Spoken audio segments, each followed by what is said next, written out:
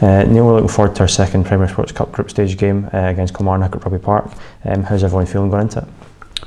Mood in the camp's really good just now.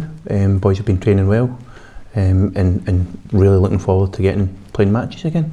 We started the competitive season with a 2-1 win over Stennismuir at the weekend. How did we feel that one went overall? Overall pleasing. There was a lot of good things during the game, but a lot of stuff that we would expect just now. We were a wee bit rusty finishing wise, but I thought we moved the ball well, and at times the tempo of our passing was very good. We created some good chances, but like I said, just a wee bit rusty when it came to finishing. Maybe a few chances which as the season goes on we'll expect to take. Yeah, and was that probably the main reflection in the first half in particular, that we dominated play but just couldn't quite find the finishing touch? I think so, and when you don't find the finishing touch, it can make things a wee bit harder in the second half, and when they scored again, then it gets a wee bit nervy, but the boys stood up to it well and went on and got the win.